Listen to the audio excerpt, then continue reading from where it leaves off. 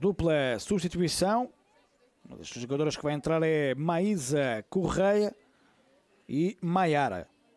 São as duas jogadoras que vão entrar no jogo. Saída de Maria Ferreira e Rita Fontemanha para as entradas de Maísa. Mais uma jovem dos escalões de formação do Sporting, a ter aqui também minutos. E temos também a entrada de Maiara. Atenção aqui, Maísa entra com tudo na partida, mas cortou, entretanto, ali Iris Ferreira mais uma vez. Era aquilo que dizíamos na primeira parte, tem estado bastante assertiva Iris Ferreira ali no eixo defensivo. Foi campeã do Brasil de sub-20 e também de sub-17. Ao serviço do Internacional, atenção, este canto vai ser o segundo, não é? Não é, porque mais uma vez estava lá Leia a fazer a vez da sua guarda-redes, caso um pontapé de canto. Esteve muito perto o Sporting mais uma vez de chegar ao segundo gol.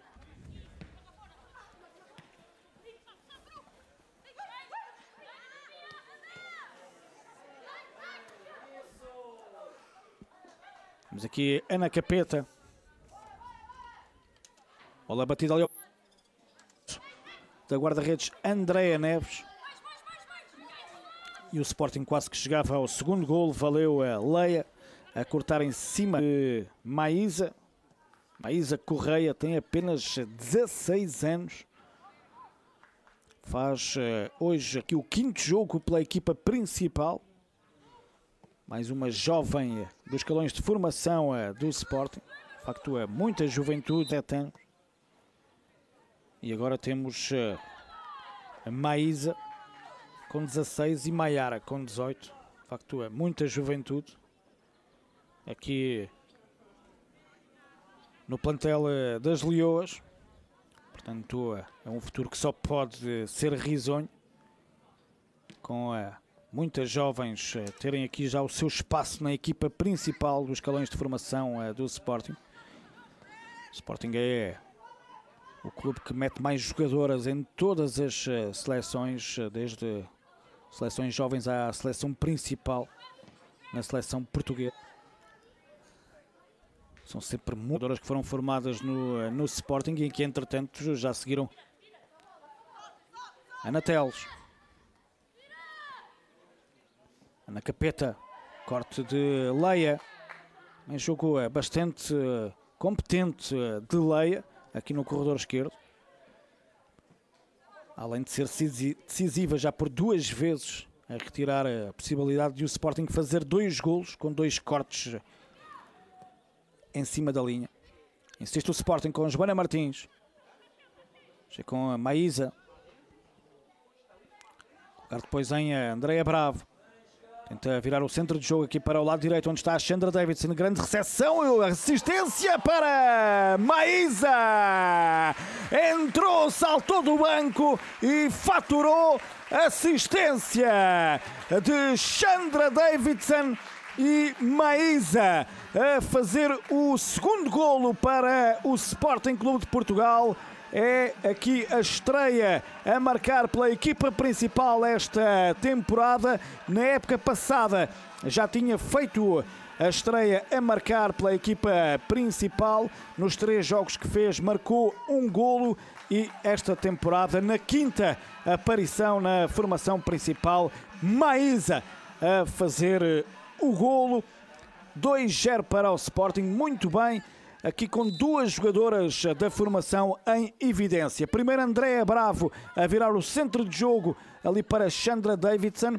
E depois o trabalho de Sandra Davidson também é muito bom.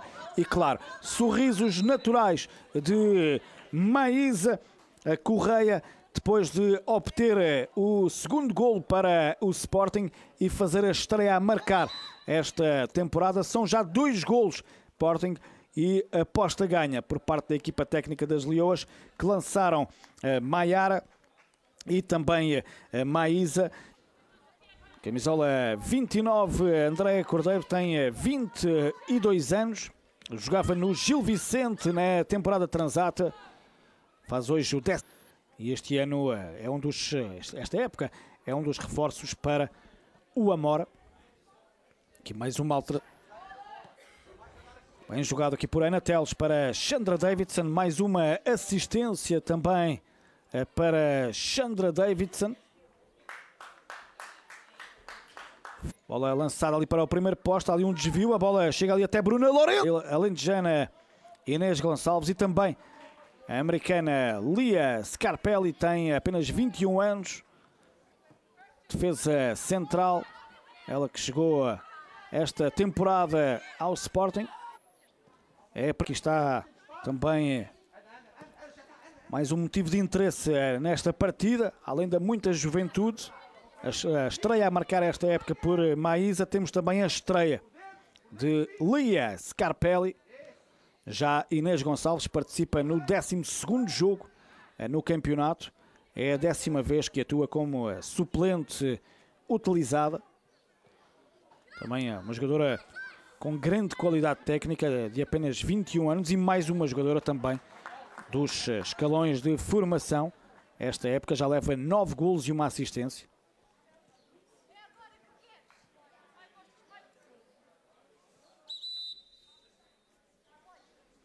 Dois 0 para o Sporting, tem o Vila Verdense e tivemos também a entrada de Nara da Costa, a camisola 18, também uma jogadora brasileira de 27 anos, ela que esteve vários anos nos Estados Unidos da América, mas na época passada estava em França ao serviço do Vendenheim, onde alinhou durante 2 épocas.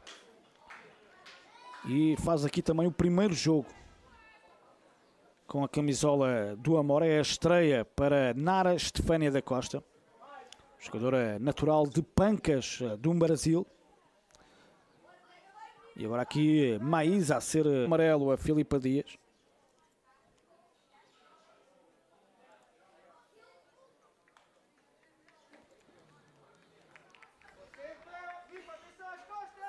Foi o primeiro cartão amarelo para Filipa Dias em 8 jogos no campeonato.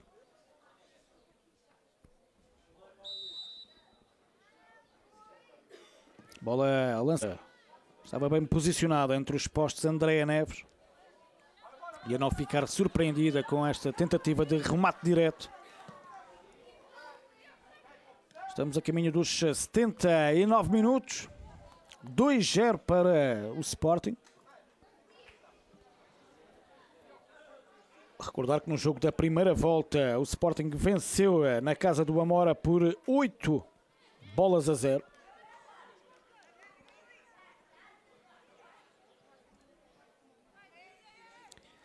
O Sporting tem 3 jogos com o Amora, 3 goleadas. O primeiro jogo entre os dois emblemas cifrou-se num 7-0. Depois 8-0 e novamente 8-0 para as Leoas. Provavelmente, e quando já estamos praticamente menos desnivelado entre Sporting e Amora até o momento.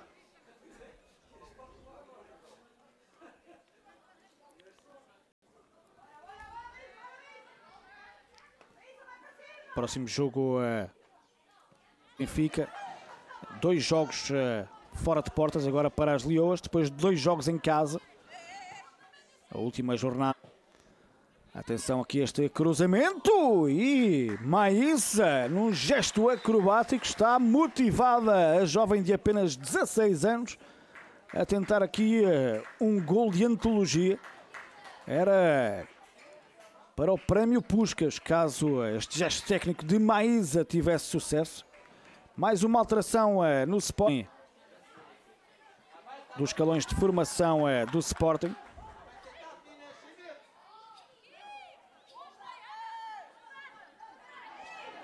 Atenção aqui a Ana Teles, cruzamento com a Maísa e golo! Que grande cabeceamento! Ana Teles a cruzar e Maísa a pisar. Que grande gesto técnico da jovem de apenas 16 anos dos escalões de formação do Sporting.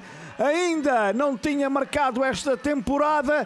Vai guardar este jogo com a Amora na caixinha, lá bem das memórias, porque fez um bis nesta partida. É o terceiro golo com a camisola da equipa principal para esta jovem de apenas 16 anos.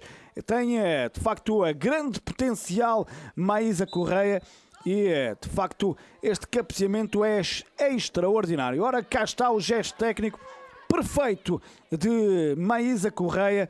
Grande bola também de Ana Teles e depois Maísa. Que grande gesto técnico. Teve toda a intenção para colocar a bola ali onde foi precisamente colocada, sem hipótese para Andreia Neves, e o Sporting faz assim o 3-0 nas 82 minutos. Aqui num espaço de 10 minutos, Maísa Correia constrói o primeiro bis com a camisola da equipa principal do Sporting. E agora, caso tivesse sucesso esta recepção, poderia eventualmente até fazer aqui um hat-trick. De facto, vai ser aqui um jogo para nunca mais esquecer para a jovem Maísa, de apenas 16 anos. Fazer aqui um bis com a camisola da equipa principal. Saltou do banco e consegue aqui bisar. Quinta assistência também para Ana Teles em 12 jogos do campeonato. Um pormenor ali no miolo por parte de Rita Almeida, de Maiara, guarda-redes Andreia Neves entre os postos. Mas como dizíamos há pouco tivemos aqui a entrada também de Rita Almeida, ela que faz a estreia com a camisola da equipa principal do Sporting. Mais uma jovem de apenas 16 anos a ser lançada na equipa principal. Ela que está nos escalões de formação do Sporting desde os infantis, pertencia aos quadros do Olímpico do Montijo. Rita Almeida, atenção agora aqui a Ana Teles. Vai ser a 11ª vitória no campeonato para as Leoas. Com estes 3 golos marcados nesta partida frente ao Amora, o Sporting ultrapassa a fasquia dos 50 golos, já leva 51 marcados no campeonato. Pontapé livre para o Amora. Poderá ser através dos esquemas táticos que o Amora pode chegar com mais perigo junto à baliza de Ana Sibert, que nesta segunda parte tem sido uma autêntica. Lia Scarpelli. Grande pormenor ali de Rita Almeida. Maísa da formação aqui nesta equipa agora do Sporting. Bruna Lourenço, Maria Ferreira, Andreia Bravo, aqui com a Maísa, Inês Gonçalves e Rita Almeida. De facto, muitas jogadoras e muitos jovens. Vamos a falar aqui de meninas com apenas 16 anos. Atenção aqui, Ana, aliás, da árbitra Silvia Domingos é que foi a Maiara a última a tocar e, portanto, pontapé de baliza para o Amora. Já estamos no último minuto dos 90, perceber depois quanto tempo mais vamos ter de compensação para terminar este encontro da 15ª jornada. É o jogo que encerra precisamente esta ronda. Já são conhecidos todos os resultados desta ronda 15. Com o Famalicão a perder em casa frente ao Benfica por 5-0. O Damaense venceu 1-0 o Torriense. Atenção novamente aqui, Maísa, aliás não é Maiara, é Maísa, mais uma vez também Chandra Davidson no cruzamento. Foi assim que nasceu o primeiro gol de Maísa, mas como dizia, já são conhecidos todos os resultados desta jornada 15, Famalicão 0 e Marítimo 1, Valadares Gaia 2. Foram estes os resultados da jornada 15. Chandra. Mais uma vez a procurar ali o primeiro poste. A bola chega novamente até Ana Teles, mais um cruzamento, mais um corte. Tenta sair agora o Amora aqui com a Ana Rita Viegas. Ter mais 4 minutos para jogar.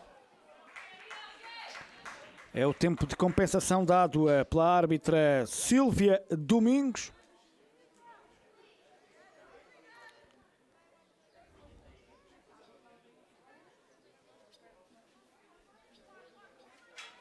Os Leões vão garantir mais uma vitória no campeonato. Os Leões tiveram muitas oportunidades para que este resultado ainda fosse mais expressivo, mas acabam por garantir mesmo aqui os 3 pontos.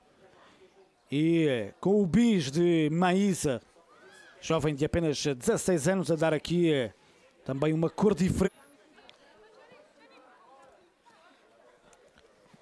Xandra com a Andreia Bravo. Vamos ver se no tempo que resta ainda de compensação os Leões conseguem mais ações de finalização. Lia Scarpelli tentou ali encontrar Inês Gonçalves. Recuperação para Sofia Silva. Lia Scarpelli.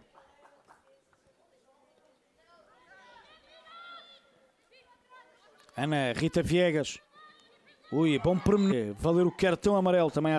Pontapé livre, batido, bola colocada lá no interior da área. Atenção, ainda Inês Gonçalves a bater ali na direção de Andreia Bravo.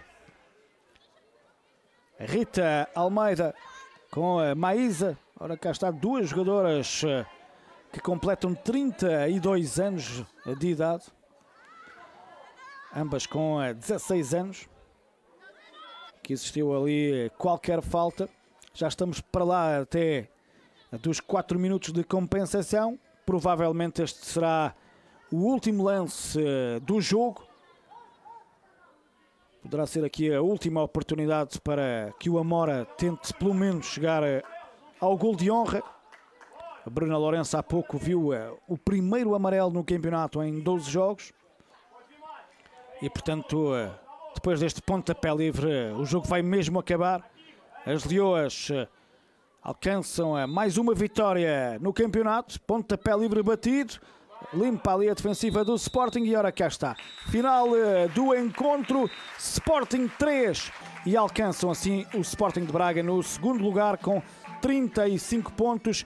E Sporting com Ana Capeta a marcar na primeira parte e bis de Maísa no segundo tempo. 3-0 foi o resultado final. Da nossa parte é tudo. Foi um gosto estar consigo aí desse lado. Mantenha-se no canal mágico dos Leões, porque aqui, já sabe, estamos sempre em casa.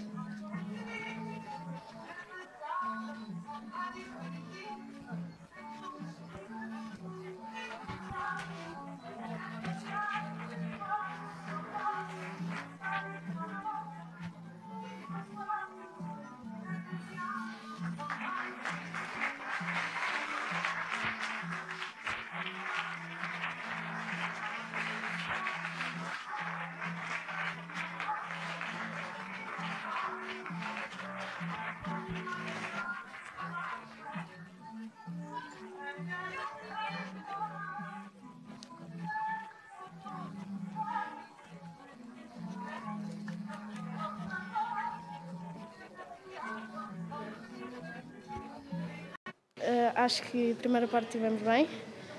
Tivemos bastantes oportunidades, mas não soubemos marcar, sendo assim dizendo. Segunda parte, conseguimos manter o ritmo e conseguimos fazer mais golos. Nem há palavras, foi um orgulho marcar por este clube. Senti-me incrivelmente bem.